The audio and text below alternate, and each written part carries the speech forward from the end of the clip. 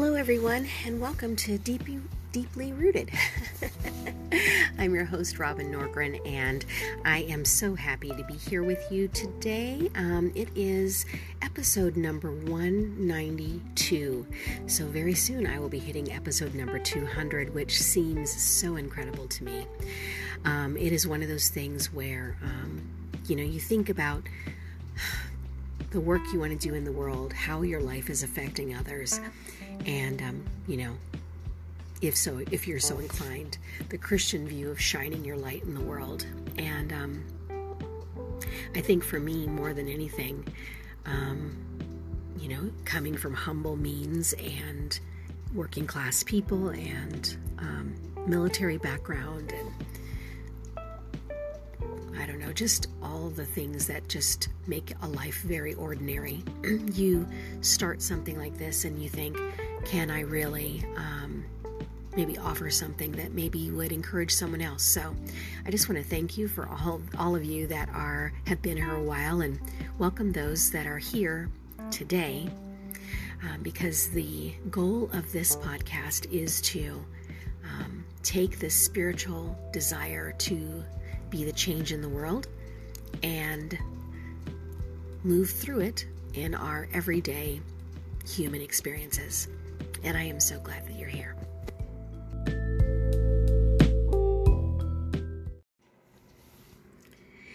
Here's an excerpt from an upcoming book that I will be publishing in June. This page is entitled Step Forward, and it shows a young woman, not so young woman, standing in a doorway, waiting. Justine Musk says, every journey starts with a separation, a leave-taking, a realization that the place you are right now is a place where you can no longer stay. The choice to part ways with a bad idea, a wrong decision, a friendship, or a relationship. Many people ascribe to the cliche, when someone makes her bed, she needs to lie in it. And in some cases, the decision to do that might bring deep wisdom and have far-reaching value. But is there any decision that you are facing right now where you know you need to make peace with it and let go?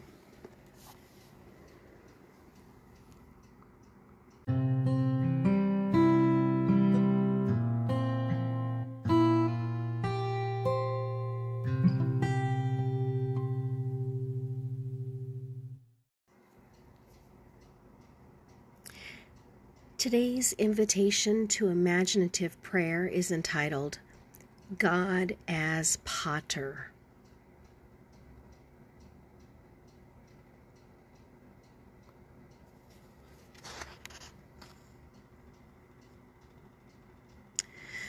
The room is simple. A concrete floor, some clay, and a potter's wheel. There's a large window. A ray of sun shines across the floor. A potter sits at the wheel. She sets a lump of clay on the wheel, and the wheel begins to spin.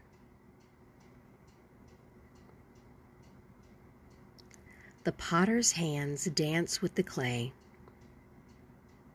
interacting lovingly with it. She sings over the clay while delicately and expertly creating her art. The song is specific to this piece of clay. Her words speak of beauty and life, joy and hope, purpose and infinite value. This is no ordinary pot she's creating. This is a masterpiece. As the clay begins to take shape, she laughs with delight. Her face glows with joy. When she's finished, she holds her creation high, as if in triumph. Then the potter brings her creation very close to her face. She touches it to her cheek. "Perfect," she whispers. We are the clay. You are the potter. We are all the work of your hand. Isaiah 64:8.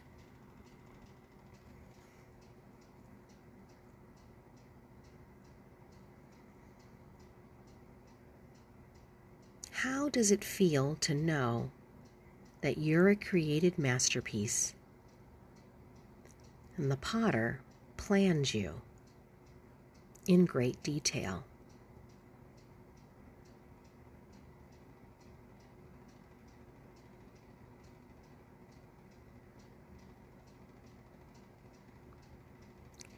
Do you feel like a masterpiece?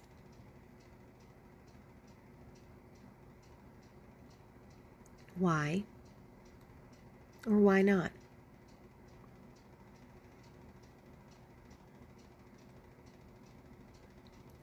Listen as you're held up to the potter's cheek and proclaimed, "Perfect."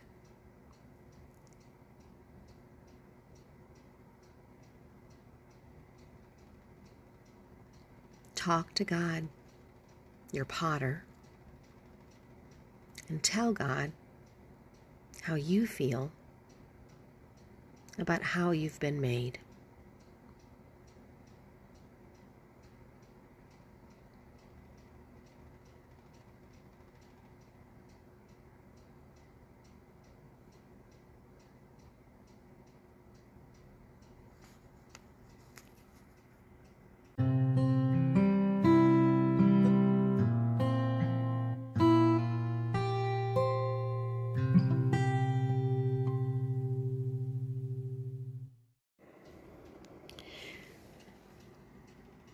Diary of a Creative Entrepreneur, entry February 7th. For the past 2 days, I have been meticulously linking all of the new products onto the appropriate websites: sewing kits, art journal kits, creating beautiful cover art for the products, and YouTube videos, and making sure the YouTube videos are appropriately tagged. Sold my first 2 art journal kits this Sunday morning, purchased the paper mache class, and also sold a full curriculum. Sent all the documents to the lender to see if we qualify for pre-approval. Sent all the documents as we get ready to have our taxes prepared. Finished watching Navarro Cheer,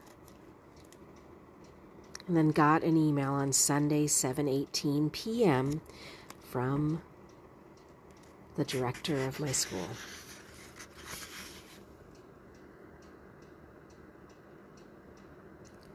February 8th. Completed my 3 videos for this week for YouTube. Woke up and wrote my mission statement this morning. Came across the artist Ashley Bryan from the book Beautiful Blackbird, which I want to recreate in our classroom, because he wrote this beautiful book, and he also wrote a book about puppets. I have conceded the classroom experience to my coworker this week, and yesterday went much better. Though she only wants to do one task at a time, so everything else in the classroom still ends up falling on me. It is what it is. My mission is to leave work with enough energy in place to continue to create a sustainable business model. I pick a few of the Creative Craft Club projects and propose to do one a week at the school I'm at, and then to have 1 or 2 art projects a week that are just available for them to do as freestyle, hoping that this stabilizes the environment.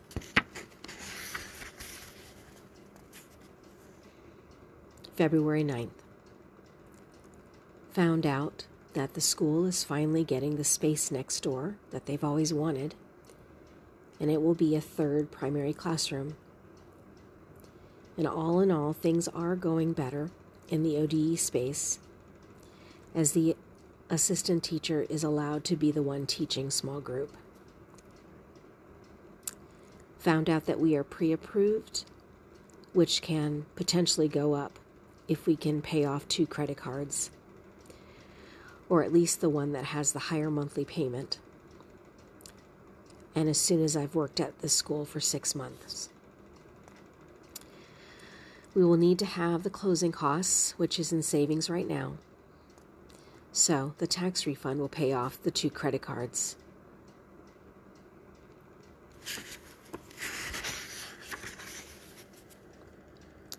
February 10th. Another day of being observed in the classroom and realizing it doesn't matter which role I'm in. The assistant teacher does not want to work as a team. Yesterday, she actually asked if she could go ahead and do the art project that I prepared for the day. And guess what? I almost let her do it. I quickly came to my senses and realized, this is the one thing you like about your job. Do this thing. It's sad that I'm in a situation where friendship is not desired, but okay. Now I know. 2 days straight coming home wondering, what can I do to make this better? And the reality is we just have 2 different philosophies. One thinks to just have one thing to do is enough for 20 to 24 students with differing interests and differing age groups and maturity. Everything I suggest is always met with a no first. A good pep talk and a well-timed text from a friend really helped me find my footing again.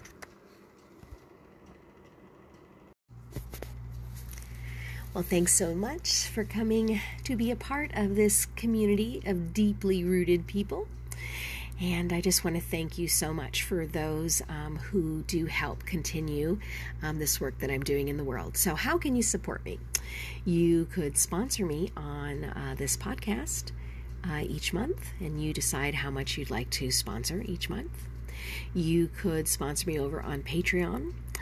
You could subscribe and share my YouTube channel so that I can reach the goal of 1,000 subscribers so I can start to get ads on my channel, which helps support what I do.